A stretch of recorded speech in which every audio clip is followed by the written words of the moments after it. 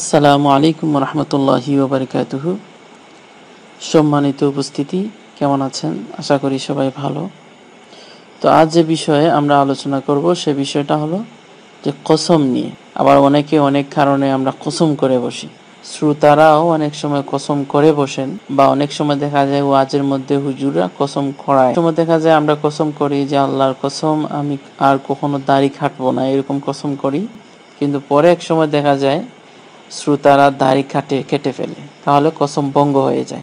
আমরা আর অন্যরকমও হয়, আমরা অনেকেই দেখা যায় কসম করি অন্য কোনো কারণে কসম করি, কিন্তু কসম ভঙ্গ করে ফেলি। এখন যদি আমরা কসম ভঙ্গ করে ফেলি তাহলে এই কসমের কাফফারাটা আমরা কিরকম দেব? কসমের কাফফারা যদি আল্লাহর নামে কসম করা হয় তাহলে কসম জায়েজ, কিন্তু আল্লাহ ছাড়া গায়রুল্লাহর নামে যদি কেউ কসম করে তাহলে এটা হচ্ছে হারাম, সাফ হারাম।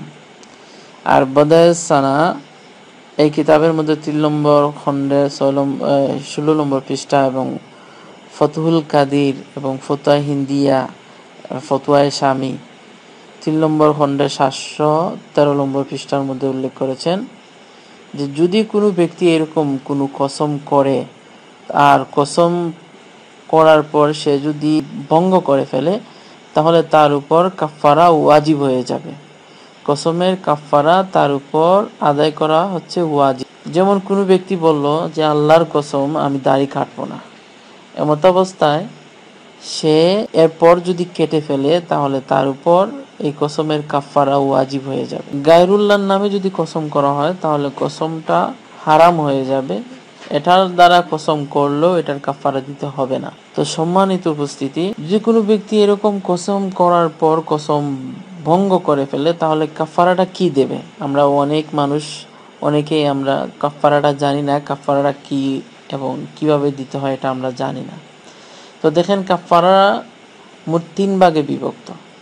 একটা হচ্ছে কোনো ব্যক্তি যদি কসম করে সেই কসম করার পর ভঙ্গ করে ফেলে তাহলে তাকে কিছু খাবার দিতে হবে, আর খাবারের মান এইরকম হতে হবে যা তার ফ্যামিলি বা পরিবারের জন্য যা ব্যয় করে থাকে এইরকম খাবার হতে হবে। কিন্তু সে যদি কসমের কাফফারা হিসাবে খাবার না দিয়ে টাকা পয়সা দিয়ে দেয় তাহলে এখানে হবে না, কসমের কাফফারা খাবার দিতে হবে। 2 নম্বর কাফফারা হলো যদি সে খাবার না দেয় তাহলে মিসকিনকে পোশাক দিতে হবে।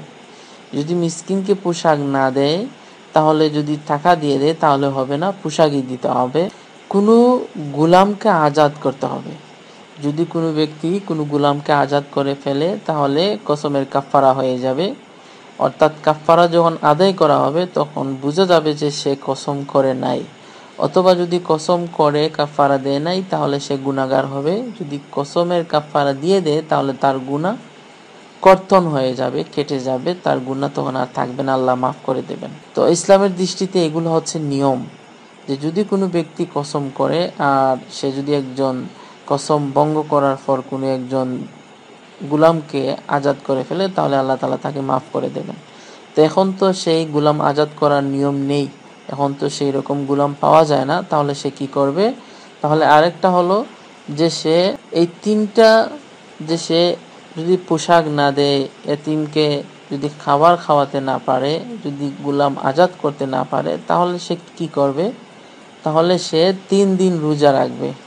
এই 3 দিন রোজা যদি রাখে তাহলে আল্লাহ তাআলা তাকে এই কসমের কাফফারা ওয়াজিব আদায় হয়ে যাবে এবং গুনাহ আল্লাহ তাআলা মাফ করে দেবেন। যে আমরা অনেকেই অনেক ধরনের কসম করে বসি, কিন্তু অজ্ঞতাবশত আমরা কসমের কাফফারা কি হবে, কি কাফফারা দিতে হবে এটা আমরা অনেকেই জানি না। তো আল্লাহ তাআলা আমাদেরকে এই কসমের কাফফারা বুঝার, মানার, আমল করার তৌফিক দান করুক। ওয়া আখির দাওয়ানা আলহামদুলিল্লাহি রাব্বিল আলামিন। আসসালামু আলাইকুম ওয়া রাহমাতুল্লাহি ওয়া বারাকাতুহু।